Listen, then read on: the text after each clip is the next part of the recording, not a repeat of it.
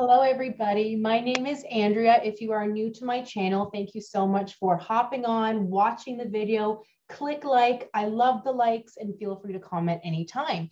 This video is from a comment that I got on my channel, and somebody was asking a question of what do you need when you're moving to different states? If you are a dental hygienist, what types of things do you need to prepare for? Can you work in other states? What do you need to do in order to do that? So that's a very loaded question, but I'm going to explain it, of course, for you here. That's the purpose of this video. But the rule of thumb is going to be, it varies so much.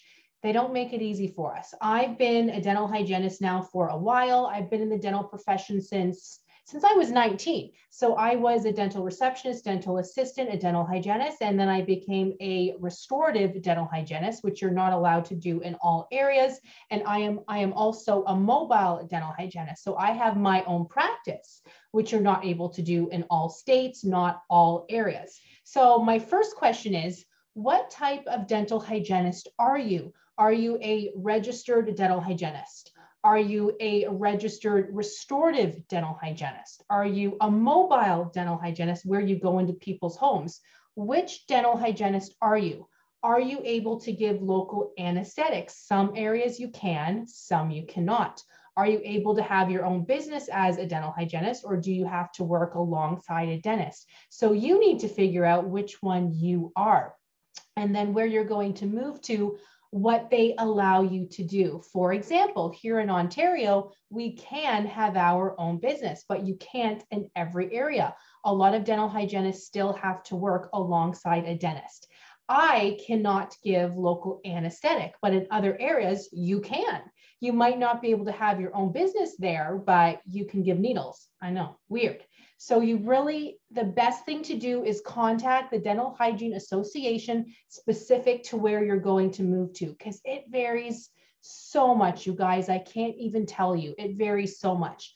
Contact them either by phone, email. They probably won't get back to you right away, so give it a couple weeks, but they will get back to you and they will help you. Another thing you could do is join those groups on Facebook, those dental hygiene groups on Facebook. I'm part of many.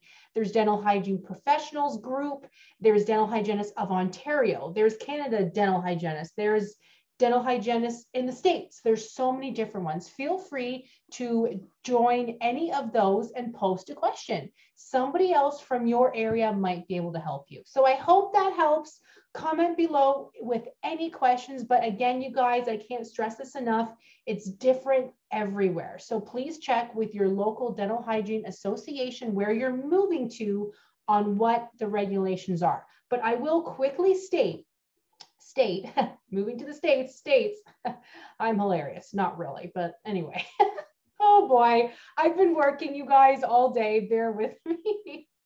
Oh goodness. Anyway, no, I'm not going to edit that part out. It was silly. I'm going to leave it. As you guys probably know, if you've watched my channel, I don't edit my videos. Who has time for that? Not me, and you guys don't mind, right? Right? Anyway, the last thing that I want to say is, these things can take time. So let's say you're moving from Ontario to the States. You will have to take a different board exam. If you took your board exam in the States, you can most likely not have to take another one as long as you stay within the States. But let's say you're moving from the States to Canada, you will have to take another board exam in order to be a licensed registered dental hygienist. But please check with your local Dental Hygiene Association. Even if you don't have to take another board exam because you're moving within the same area per se, you will have to be licensed for that area.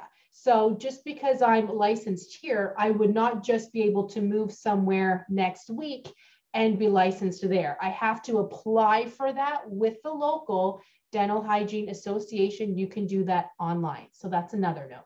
Comment below with any questions. Thank you guys so much for your comments. Click like to this video if you haven't yet. I would love that. And I will talk to you guys all very, very soon.